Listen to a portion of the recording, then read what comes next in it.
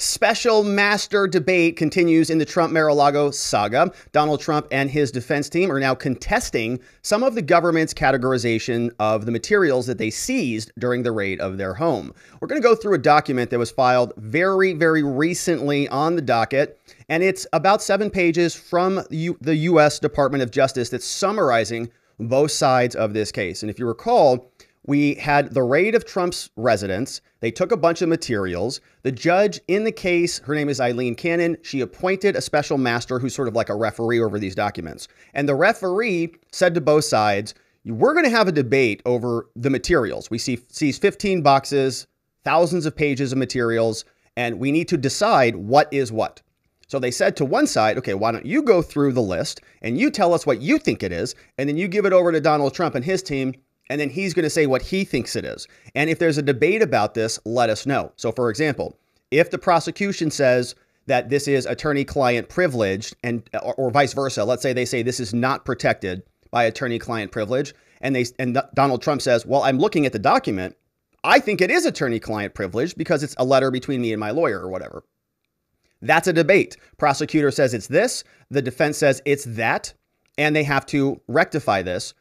And the special master was appointed to do so. So now that we have that bearing, we can see that even in this image, there is a bunch of highlighted materials and several different points of disagreement, which we will go through shortly.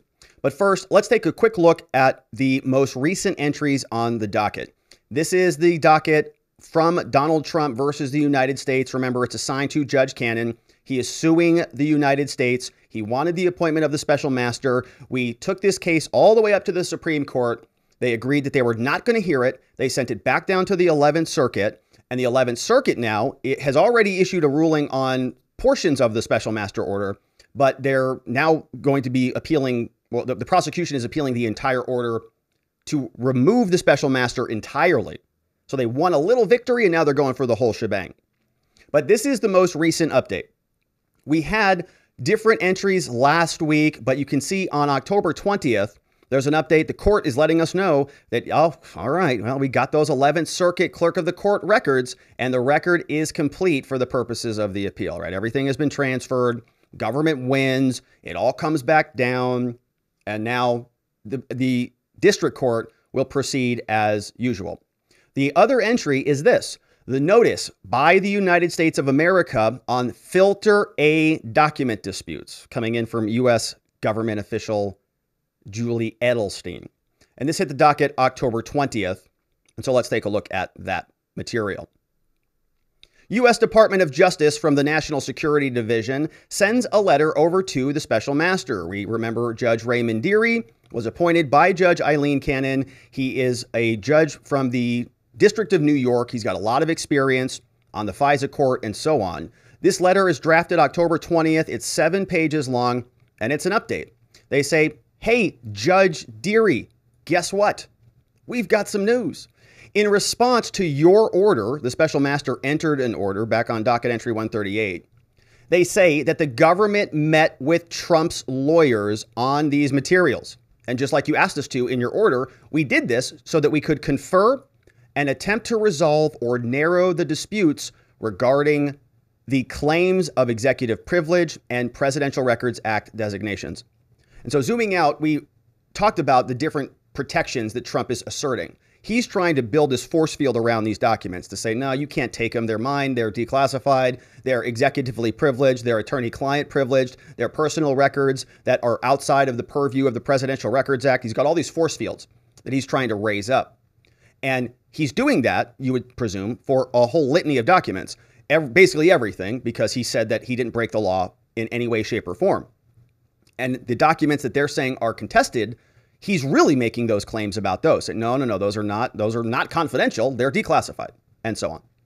So they had this meeting, they conferred, and they came back and they give us this update. They say, the remaining disputes regarding those 15 documents are listed below in the table. We've got 17 log reference numbers omitting references 510 equals 15 documents, and disputes that are to be resolved by you, Special Master Dearie. We need your help on these. They're highlighted in yellow. Okay, so everything else that's sort of not highlighted is okay. but the stuff that is highlighted, apparently Special Master Deary needs to get involved in. And so let's go through some of this. Now, not a lot of material to really dissect. You can see it's a big spreadsheet. We talked about this. It's going to be a big bunch of spreadsheets. I mean, there's a lot of spreadsheets that happen in the law. You think it's a lot of just Word documents and, big walls of text, a lot of tables, a lot of spreadsheets, it's just, you get the gist. Here, they tell us what each one is. Reference to document number 1, don't know what it is. Bates numbers, those are just sort of identification numbers that are used in the law. And we have document categorizations. So the dispute is plaintiff says that these are personal records, while the government says that these are presidential records. Oh, you're kidding me. We talked about this issue at length, and we had a debate about this. The question was, who has the authority to classify these things? And when Bill Clinton had this debate, remember, the DC Circuit Court communicated that he has the presumption of having discretion to make those decisions. Because how do you tell a president, the most powerful executive in the whole country, that you can't do that thing? President says these are personal records, they're not presidential. And they say, okay, well, I'm more powerful than you, so I say they're not. And this is where we run into these issues. So Trump is going to say all of these things were personal, and there's a provision in the Presidential Records Act, right? These are official categorizations of materials. Presidential Records Act also, by many interpretations, articulates a remedy when there's a breach, which is civil. It's a resolution between the sides. NARA, the National Archives, communicates over with the offending outgoing president, and they rectify the whole thing. They don't turn into the FBI that raids the houses of ex-officials, because that's insane in this country. But they did that. Box 2, document 2, same dispute. Now, there's another dispute here about the privilege status as to executive privilege. So we've got the documents, and then whether you can apply a filter over that sort of adds another force field. So they're fighting about this document. They're saying, we say it's personal, you say it's presidential. And they say not only is it personal, but Trump says it's also executively privileged, right? So it's a personal document, so you can't have it, and it's also privileged, so you can't see it anyways. The government says no as to both counts. Down the line, say the same thing, personal records versus presidential. But on the executive privilege, they agree. Trump's got no executive privilege over item 2. Same story, item 3. Item 4, same deal. Personal records, Trump. Presidential records, government. No claims of executive privilege. But as to item 6, both are in issue. So item 7 and item 8, portion of those are the same claims. And the rest of this is not all that interesting, right? You can just see there's all sorts of layers of disputes. Now, the government does agree as to some of these. They say, yeah, A53 is personal records, and A54, yep, that's personal records too. 16 personal records. There are some of these where they agree that there is, well, actually, it looks like I don't see anywhere where the government agreed that there was claims of executive privilege. So they basically, throughout this entire list, they have never once agreed that there was any executive privilege. No privilege, no claim, no claim, no claim, no, no, no. Part of the document withheld because the case team, work product. So some of this stuff is being withheld because of attorney privilege, attorney-client privilege, and work product doctrine, but they are not saying that anything constitutes executive privilege at all. But it's funny that they do acknowledge that some of these are personal records. So, yeah, presidential records. So Trump agrees with them. It seems like Trump's being pretty accommodating here. Trump agreed. No claims of privilege here. Trump says, yeah, no, I agree. I think there's privilege on this, but not on that. Says, I agree. This is presidential. That's personal. Very reasonable. The government doesn't accept executive privilege on anything. Typical. Now, they continue after they give us the detail of all of the materials that they have debates about. And remember, Special Master Raymond Deary, he's going to come in here and he's going to sort through all of this, right? They're going to send these materials to him. A19 to A20, it's going to go over to him, and he's going to sit there and make a decision. Classify it one way or the other. That's providing that gets done before the 11th Circuit comes back out and revokes his ability to even be appointed to the case, which I still think is going to happen. I think the 11th Circuit comes back down and they overrule Judge Cannon's order, and we don't even have a special master anymore. And the DOJ just gets to do literally whatever they want, as long as they want, with no referee, no oversight, because that's the system that we live in. And it's not just because it involves Trump. It's just the DOJ in general. Trump's just added bonus to this. The DOJ really gets to do sort of whatever they want, right? This is just the deal. Same with prosecutor's office, even locally. They just run roughshod over the whole process. Judges, just whatever they want to do. So it's not a big surprise that Trump is sort of on the receiving end of this, but certainly because Trump is involved, the DOJ is going to make it hurt a little bit more because they are political enemies of him and they want him removed from the playing field. So now that we have a big giant list of the disputes that exist, the government continues updating the special master on page 3. Government says, the balance of this letter provides reasons and authority for why the government believes that these disputes are presidential records and why they're not the subject of executive privilege. And we refer to these documents by their numbers and do not reference privilege content so that we can file this on the public docket, which is very nice of them. That means we can read it. Thank you. Now, they explain their rationale. They say, when it comes to document categorization, and we have a debate about presidential versus personal records, they detail 9 disputes for us. The prosecutors tell us, they say, of the 15 documents, the parties agree on the categorization of 6, and we disagree as to 9. Trump categorizes those documents as personal records, citing the Presidential Records Act and a district court case, which we've read here. We've gone through this one at length. Judicial Watch versus NARA came out of the D.C. Circuit Court. This is the Clinton sock drawer case.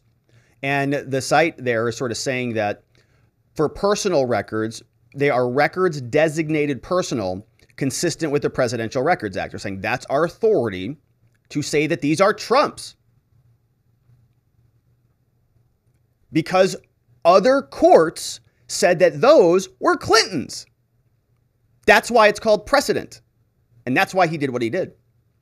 So the government says, well, for our part, the government categorizes those 9 documents as presidential records. Why? They say that, number one, they're documentary material.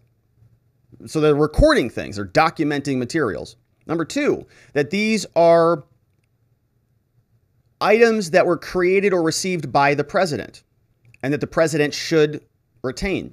And that number 3, these are sort of the statutory elements, that in the course of conducting activities which relate to or have an effect of carrying out the duties of the president, they are corresponding to those things. So 3 things. It documents something, it was done, received, created, sort of in the wheelhouse of the president, and it relates to the duties of the president. Got it. Which is like a gigantic broad scope, basically anything. Okay, if like Trump had lunch and he wrote down an order, I want a hamburger and a Coke, French fries, whatever. I mean, he's got to have lunch to have duty, to sit down and perform his duties, and he's having lunch with somebody else. I guess that's a presidential record. I guess, he can't keep that receipt, and he writes on there, lunch with Kim Jong-un or something. It's crazy. So in other words, this can be anything that they want. So it goes on. It says, 1, government prosecutors continue. They say the 9 documents are documentary material because it does, without limitation, it does define this term broadly. It includes basically everything. Okay, so they're acknowledging it. They're saying, they're saying, look at the law. The law is extremely broad. It says it includes without limitation all correspondence, memoranda, documents, papers, analog, digital, or any other form. You see the word all right here. You see the word any right there. They're acknowledging it. They're saying, yeah, I mean, we could drive a truck through this thing. Okay, if I want Trump's, grandmother's secret recipes, I'm going to get those. Those 9 documents also appear to have at least been received by the president. They're saying we get the second element there, or by a member of his staff. So again, anything that's going on there is so broad. And lastly, those 9 documents appear to have been created or received by Trump in the course of the activities that relate upon the carrying out of his duties. 6 of the 9 documents are clemency requests. Oh, that's interesting. So we get some more detail about what these things are. And they say that these are accompanied with supporting materials, and they relate to Trump's power under the Constitution to grant pardons. And so because they're clemency requests, they say those are related to him in his professional capacity as president and not his personal capacity, right? These aren't like birthday cards. These are official clemency requests with supporting materials. And so it's interesting that Trump kept them. I wonder who they're from. And I wonder if he granted them or not. But to be honest with you, those don't sound like anything that's national security problematic, anything at all. So I don't know why they would even take those in the first place. Oh, yeah. Because these are library books. These are overdue library books. You know, Trump may have wanted to keep them for some memento purposes. Oh, look who asked me for something, right? Or look at this correspondence, or look what I tried to do, or look what I did. And apparently that warrants the raid of his house. Yeah, for national security purposes, because God forbid that somebody gets their hands on this. Who knows what Kim Jong-un could have done if he would have found those. Now, 2 of the 9 documents relate to immigration initiatives. Wow. And the president's powers under Immigration and Nationality Act and other laws governing the border. Wow, shocking. Holy moly. I feel like I can't believe he had these things. Although Trump claims that both these documents are personal and not presidential, he also inconsistently asserts executive privilege over both of those materials and says that they say that it applies, the protections apply to presidential materials, not personal records. Got it. And the last of the 9 documents, oh my goodness, let's see what this is. It is a printed email message from a person at one of the military academies. Oh, this is going to be juicy, right? Nuclear materials. Finally, are we going to get to it? Addressed to the president in his official capacity. What's it about? Oh, it's about the Academy's sports program and its relationship to the martial spirit. Oh, great. The message relates to, at minimum, they say, quote, the ceremonial duties of the president. These people are such dorks. The ceremonial duties of the president. Yeah, we got to keep these materials. These are presidential records. These are library books, overdue library books. It's a letter from an academy, a military academy about sports. Better raid his property. We're all going to die. The single district court case, says the prosecutor, on which Trump relies, which is the Clinton sock drawer case, does not prove that any of the 9 documents were records designated as personal consistent with the act. As Trump asserts in his log entries, they write, the district court in Judicial Watch held that a third party cannot bring a claim to compel the production of those records. Okay, so they're distinguishing it between NARA. In the case of Judicial Watch versus NARA, it was a third party suing NARA. Right? Judicial Watch is a private entity. Tom Fitton, shout out to everybody over there. They do great work. But it's not part of the government. So they're distinguishing that from a situation in which the government wants their records back. They say they're theirs. So they're saying Trump was not asked for the records by Judicial Watch, which is a private third party.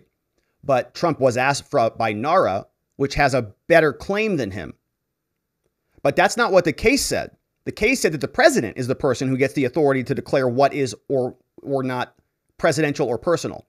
And NARA, theoretically, would still have to go through, they're the entity that would pull those records, and they're still obligated through the Freedom of Information Act request that Judicial Watch did file. So NARA is still compelled under the law to obtain documents that are supposed to be in their possession. But what the court said is that they're not supposed to be in their possession. Why? Because Bill Clinton had the discretion, the decision-making ability as the president of the United States to make that decision. If you take that away from him, then you make the person who gets authority over that decision, you give them more power than the president.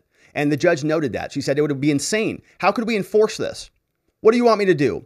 Go and tell Bill Clinton to pull those things out of his drawers? I can never do that, she said. Enforceability, separation of powers, it's nuts. But they're doing it in this case because they control the DOJ. They control Congress. They know that they have a corrupt DC Circuit Court jurisdiction that's going to do whatever they want, including covering up for all of their Democratic operatives like Michael Sussman, Christopher Steele, and Igor Danchenko. But they're going to go through here and they'll tell us it's distinguishable. It's not the same case because Judicial Watch was a third party. And in this case, it's the official government. However, Judicial Watch through the FOIA request, should have been able to compel NARA to do it if that was the actual standard. But of course, it's not. Now, they have 4 disputes about executive privilege. Prosecutors tell us, they say, Of the 15 documents, Trump does not assert executive privilege over 11. Trump asserts claims over 4 documents, 1, 6, 15, and 16.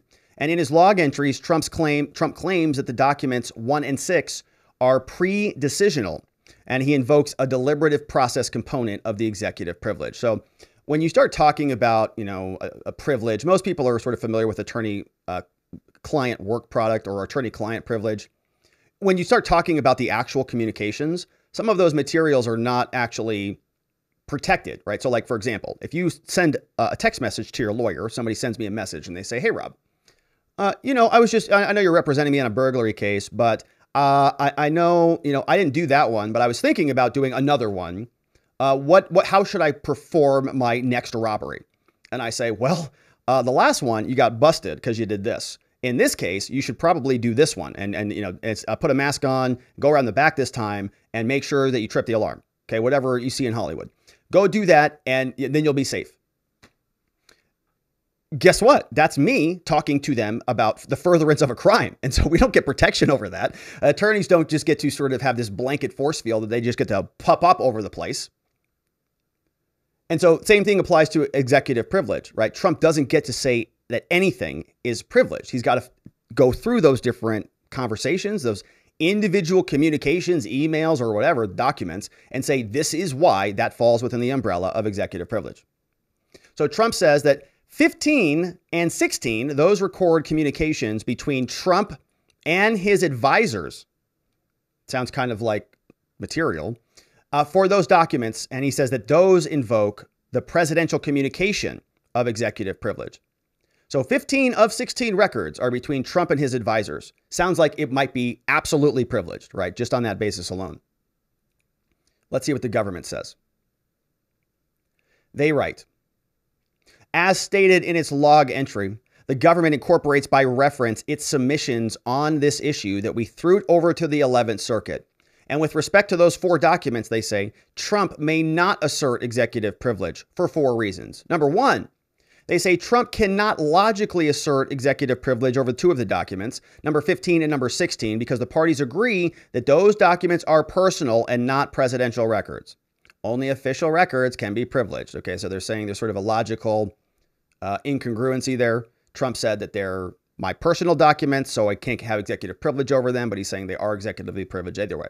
So, and that's going to be a technical term of art, right? That the law is going to, and the special master will make a distinction on that. So Trump is saying, okay, Trump is saying, this is kind of shady, I think, a little bit. Hang on a second. So let's go back up here and just pause on this moment. So 15 and 16. Okay, so they agree. Now, that's actually not that shit. I thought they were going to be disagreeing on these boxes. They're not. They're agreeing here. So they're agreeing that they're personal. I thought they were trying to have it both ways, but they're not. But they continue. They say, second, plaintiff offers no authority, Trump meaning, that a former president may assert this type of privilege over these materials. They say the Supreme Court's decision reserving the question about whether a former president can invoke executive privilege, those were limited to presidential communications privileges and not the deliberative process privilege. Okay, so again, spreadsheets, go through the document. What is this email? Is this an email? Is it a communication between Trump and Pence? Or is it an email, or is it information about a deliberative process where they're debating about these things, right? And they sound very similar, but they're different justifications for getting the information in, not necessarily the document, but the information. So they're saying only one of those applies. The other one doesn't apply. And they cite some cases for that. They say third, for the reasons and authority stated in prior submissions, they say Trump may not assert executive privilege to withhold documents from itself. The special master flagged that issue in a prior case. They say the illogic and absence of any authority to evoke executive privilege is fatal to the assertion in the documents previously. Okay. Fourth, even if plaintiff were permitted to assert executive privilege against the executive branch.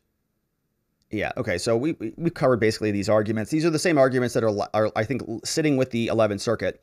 This one, a demonstrated need. So they say we need it badly, and that overrides Trump's claims of privilege. We sort of have the hierarchy of the different privileges. You've got several different force fields that Trump tries to put up. And the government is saying we can knock this one out. And then when it defaults to another one, we're going to knock that one out. And when it defaults to another one, we're going to knock that one out. But they say here, if we absolutely need it, it can override all of those other possible protections. And they're referencing U.S. versus Nixon. It's written by the U.S. government. I believe Julie Edelstein was the prosecutor who signed this. They say, thank you for your consideration. Submitted over to the court. So this means that Special Master Raymond Dearie will then be taking a look at these spreadsheets and taking a look at the documents and then making decisions. And so we'll expect to see an order where he comes back and he says something. He'll say document 4, it's personal, or he'll say it's presidential. And my guess is a lot of it's going to be presidential. And then we'll see what Trump does about that, because those categorizations, I'm sure, are going to be appealed as well. But that is the big update from the prosecutors. A lot of disputes coming from Trump and the DOJ landing on the desk of Raymond Dearie, the special master. Trump's lawyer, Alina Habba, wonders why Trump is facing possible charges and nobody else is. What about Clinton? What about Obama? What about all these other people who also took documents but aren't facing the wrath of their political opponents through the DOJ?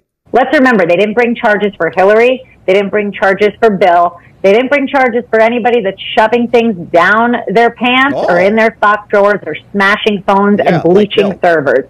But if it's Donald Trump, there is a double standard. It is completely despicable. We have to get this country back on track. It's really upsetting. And the investigation will continue and continue and continue, and they're just going to let it be as painful as possible so that they can win elections. Meanwhile, we saw entirely different sagas with other elected officials who did, many would argue, much more reprehensible things, like intentionally covering up and deleting materials, setting up entire servers in closets with nefarious intent to try to escape oversight. And they're saying, well, it's not a big deal. Didn't raid her home. Definitely got to raid Trump's, though. Double standards in our justice system. But what is Alina talking about? What are some of these double standards that exist?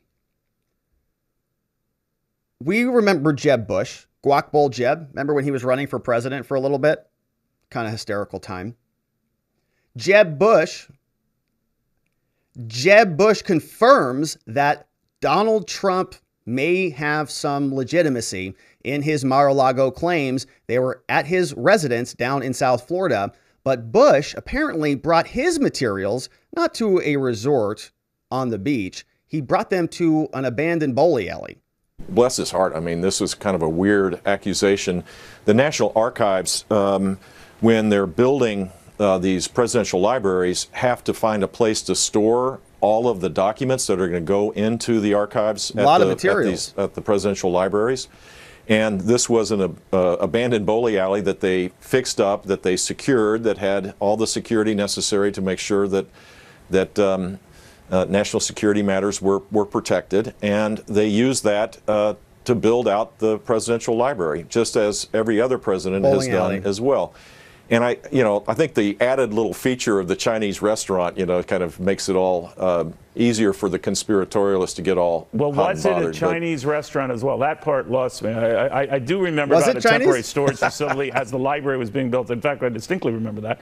But where did that come from? And was he insinuating that your father had a link to China there?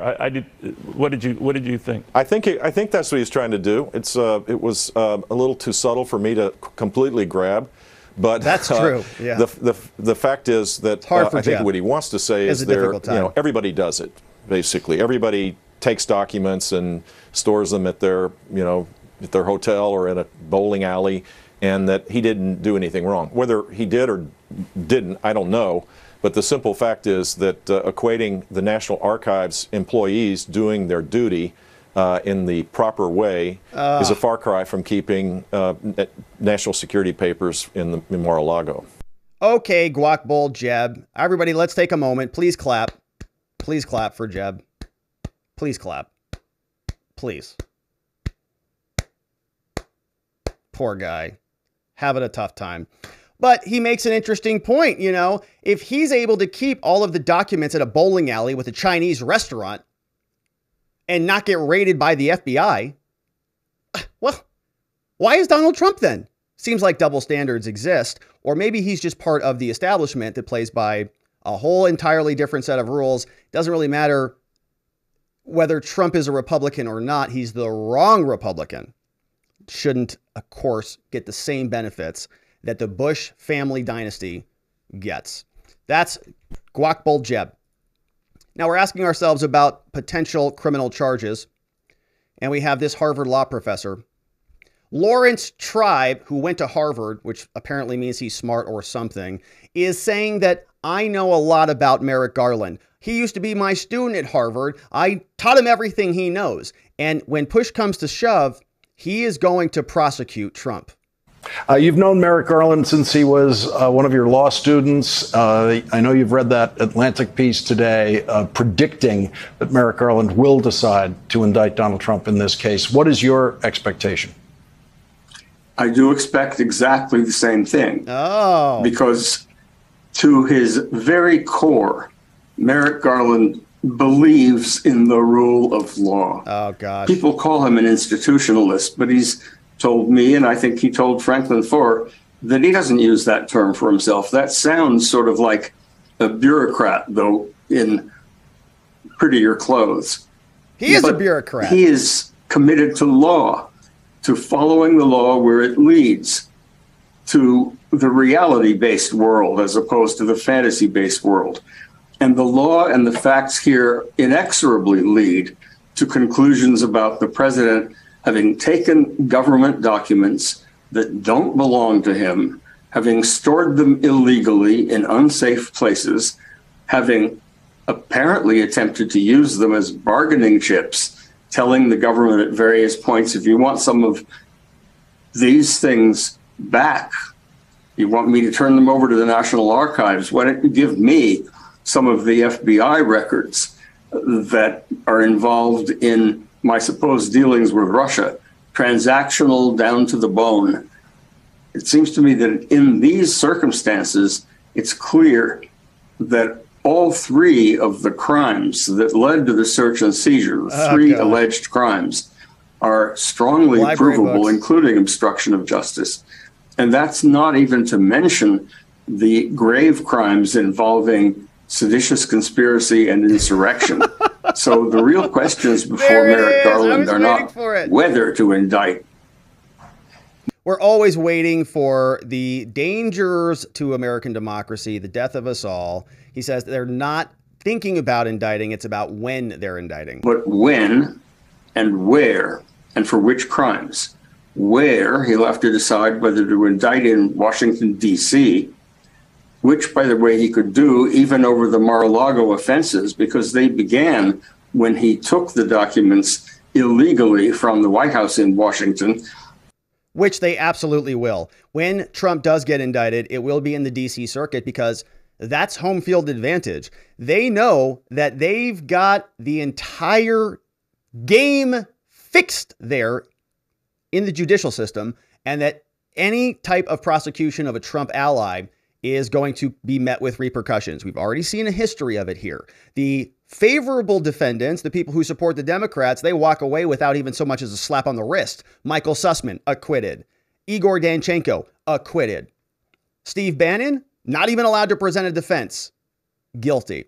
Same story is going to go on with Donald Trump. So, of course, they're going to try to bring the indictment out of the D.C. Circuit Court. But my goodness, Laurence Tribe, he has a difficult time with Donald Trump. You can see he's one of these people who has been saying for years that the clock is ticking. Tick tock, tick tock. Sounds like Sean Hannity. That every next 6 months, there's going to be the indictment. It's all going to come crashing down. We've been listening to this for years now. It's going to be a decade. But I think this time there really is some energy behind it, because they are petrified to death that Donald Trump might win again. Donald Trump was also deposed in a lawsuit that we had not seen. This wasn't even on our radar. Bloomberg reports that Donald Trump sat down for another deposition, an Apprentice video phone deposition.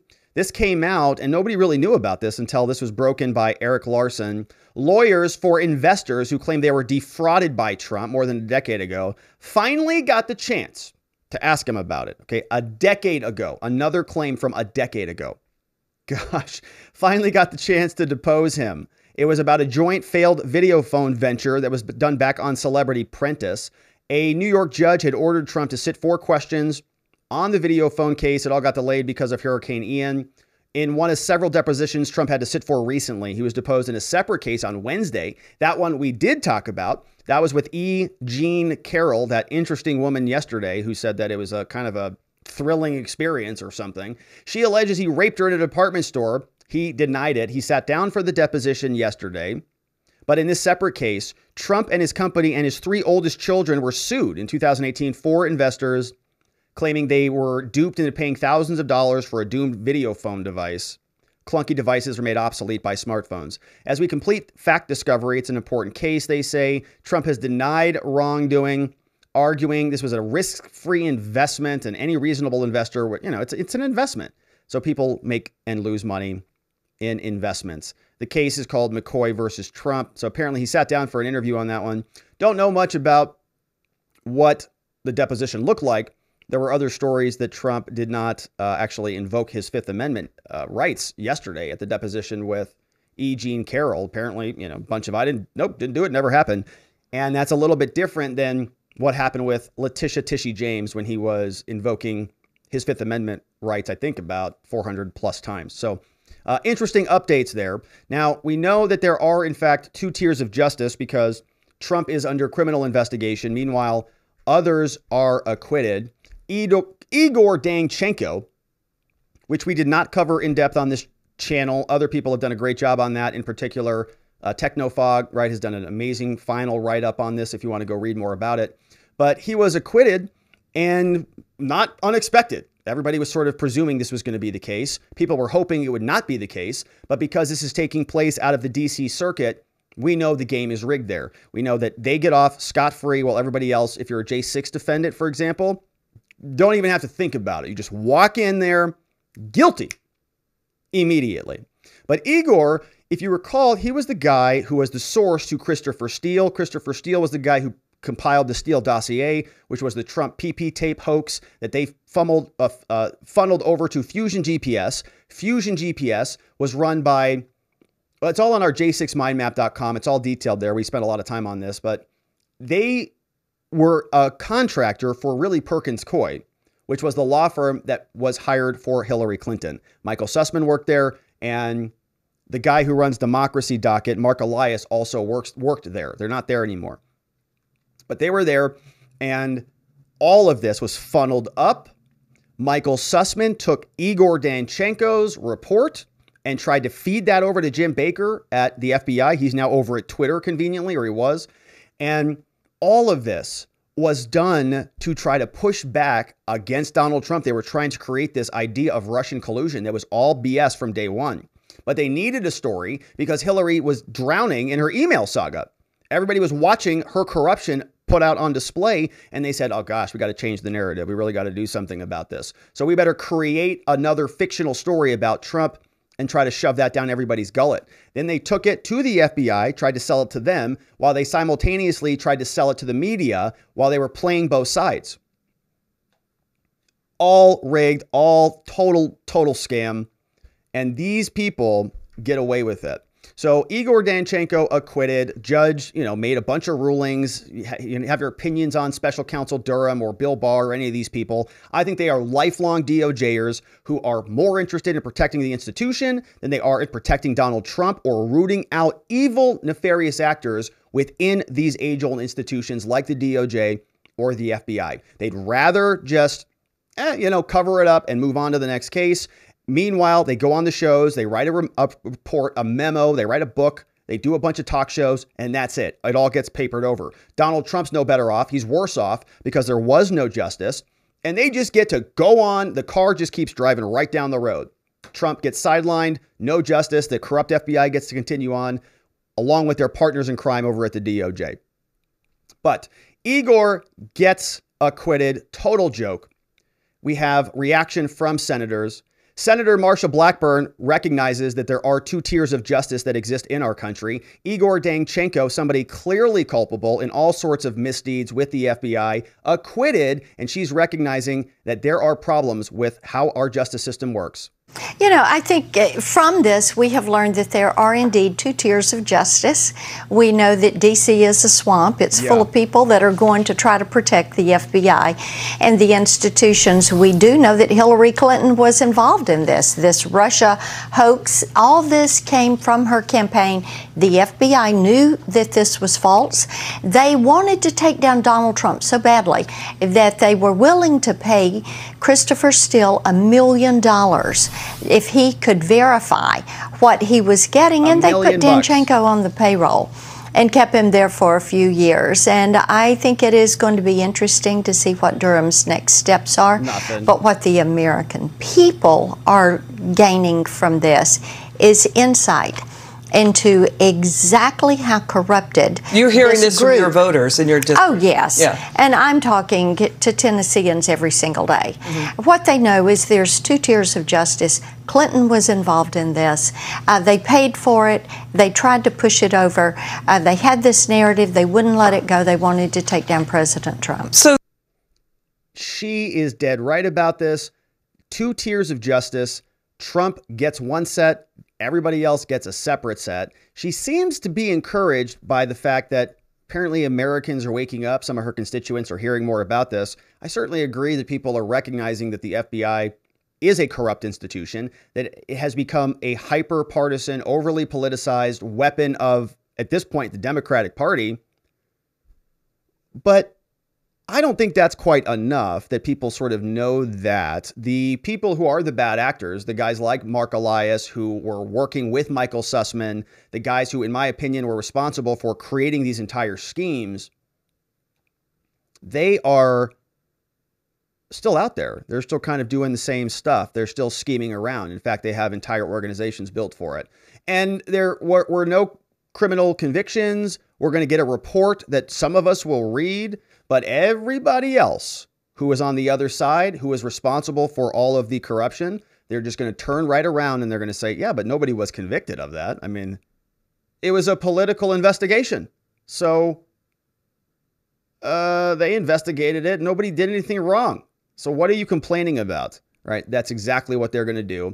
And a lot of people are going to buy that. And it's not very satisfactory as far as I can tell. Ron Johnson confirming that when the Republicans are back in charge, there's going to be a lot of oversight going after the FBI and the DOJ, recognizing that what they have done to this country is not sustainable and something must be done. I think these trials were really more about the FBI corruption. I think the reason Michael Sussman and Igor Danchenko were acquitted is because the jury found the FBI was the more corrupt actor in their what they did. So we need to get to the bottom of this. This is unsustainable in democracy, where we have the federal law enforcement agency politicized, our Department of Justice, partisanship showing, and just corruption throughout. It's awful. That is the danger to democracy. I'm sorry, Mr. Strzok. Yeah. It's your corrupt actions that are a threat to our democracy. Peter Strzok was with the FBI, also highly involved in many of these ordeals. But Johnson saying that the FBI must be held accountable, and he's implying that when the Republicans are back in charge, he may be behind a lot of those efforts. We have Jim Jordan, who's also putting some pressure on the FBI. You may remember Jill Sanborn. Jill Sanborn used to work at the FBI. She's not there anymore. Jim Jordan wants to talk to her, though, and we hope that he does. Let's refresh our recollection here on the program about who Jill Sanborn is. Former FBI agent Jill Sanborn was brought in front of the Senate Judiciary Committee. She got asked a very interesting question by Ted Cruz. How many FBI agents were there involved in the alleged insurrection? And who the heck is that Ray Epps guy, Jill? How many FBI agents or confidential informants actively participated in the events of January 6th? Yeah. Sir, I'm sure you can appreciate that I can't go into the specifics of sources and methods. Did any FBI agents or confidential informants actively participate in the events of January 6th? Yes or no? Sir, I can't answer that. Did any FBI agents or confidential informants commit crimes of violence on January 6th? I can't answer that, sir. Did any FBI agents or FBI informants actively encourage and incite crimes of violence on January 6th? Yeah. Come on. Sir, come I on. can't answer that. Oh, come on, Jill. Ms. Sanborn, who is Ray Epps? Ooh. I'm aware of the individual, sir. Yeah, we know you are. I don't have the specific background to him. Of course you don't. Well, that's interesting because he was on the FBI's most wanted list until you took him off. Maybe that's because he was one of yours, not an insurrectionist like nobody else was either. But did you see her face there? That little, this one catches me every time. This one right there. Look at that. There it is. This little, no idea. Ray Epps. No idea who that is. Let's listen one more time. I'm aware of the individual, sir. I don't have the specific background to him. No idea. No idea who that is. That's Jill Sanborn. Now, she was at the FBI. Evidently, she's not there anymore. But Jim Jordan wants to talk to her. And so let's take a look at what that letter looks like.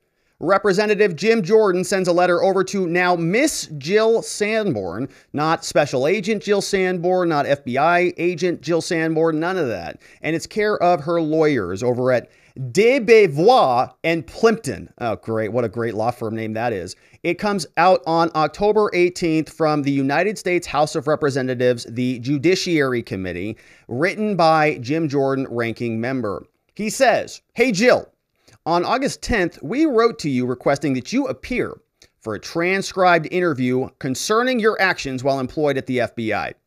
Although your attorneys claimed, quote, that you, quote, want to be responsive to our request, you failed to take any meaningful steps to arrange your transcribed interview for over 2 months.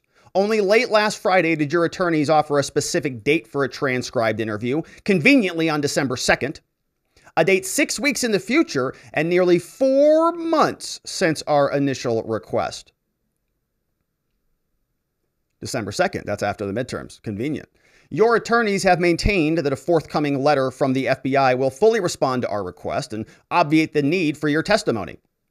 You should know, however, that we do not agree with your lawyers. As committee staff has informed your attorneys, our request to you for a transcribed interview is separate and distinct from the requests for documents that we've made to the FBI and the DOJ.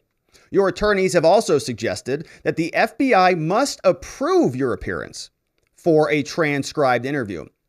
But Jill, you should be aware that here, too, we do not share your attorney's view. Every federal employee or former employee has a right to speak with Congress without interference, intimidation, or obstruction for him or her is employing agency.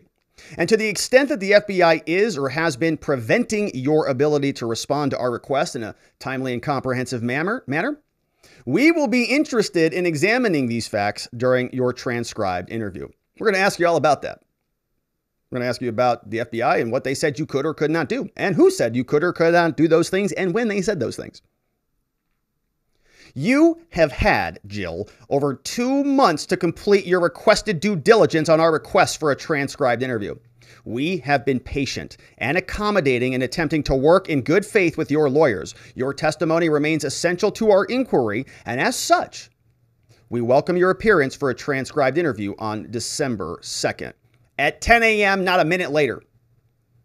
Because you are represented by personal counsel in this matter, agency counsel will not be permitted to attend the interview. If you have any questions about these proceedings, please ask your attorneys or contact the staff on your behalf, right? And that's just saying, don't you even think about bringing FBI lawyers, all right? These are your lawyers. You're showing up in your personal capacity. You're not getting government money lawyers, so bring your own. And we've got questions for you, Jill. Thank you for your attention to this matter. Sincerely, Jim Jordan, Mike Johnson, and very nice of them to CC Jerry Nadler, the waddler, who waddles around Congress. with a 35-pound diaper on most days. So very interesting letter coming out from Jim Jordan going over to Jill Sanborn in her personal capacity. And we'll see if we see more of this. I think that the Republicans are going to get a lot more animated. We're going to see a lot more of these letters as the power changes. Now we have a clip from Mike Pence. He is weighing in on some of these issues. Of course, Donald Trump is under a lot of scrutiny. And Mike Pence may want to take advantage of that. Vice President Pence is asked, would you support Donald Trump if he runs again in 2024? You were his vice president after all. We know he's going through a lot right now, different investigations. And what do you think? Would you support him? Mr. Pence, if Donald Trump is the Republican nominee for president in 2024, will you vote for him?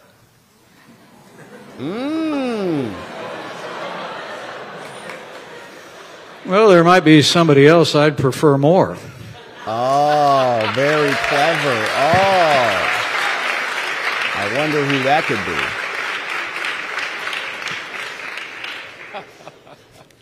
You know, what I can tell you is I have every confidence that the Republican Party is going to sort out leadership. All my focus has been on the midterm elections, and it'll stay that way for the next 20 days. But after that, we'll be thinking about the future, ours and the nation's, and I'll keep you posted, okay? What does that mean? I think that means that Mike Pence is running for president. He seems to indicate that he's going to like himself a lot more than he's going to like Donald Trump, and he may be the man he thinks can put him on the sideline. Now, he says he's got a lot of faith in the Republican Party to sort of attend to all of this, but I'm not so sure that the Republican Party is going to be successful in trying to sideline Trump, even though they want to, as we know. But we'll continue to cover that, of course. A lot of updates on the Trump stuff. Thank you for joining us wherever it is you're watching this. I appreciate you subscribing, liking this video so that we can see you on the next one.